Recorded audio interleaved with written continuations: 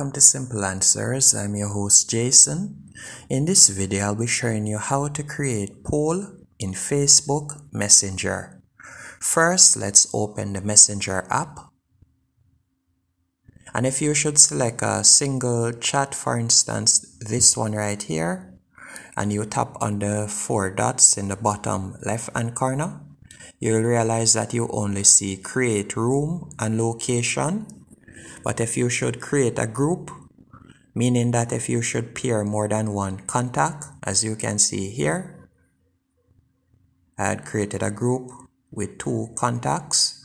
Once you have tapped on the same 4 dots in the bottom left hand corner, you will see the option to create polls. So unless you have created a group, you won't see the poll option on Messenger.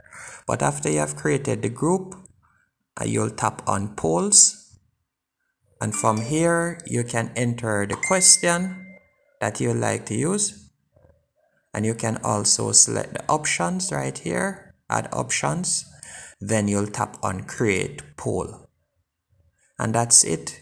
Your poll will be posted on Facebook Messenger. Again, to create a poll on Facebook Messenger, the first thing you need to do is create a group with the persons that you would like to send the poll to.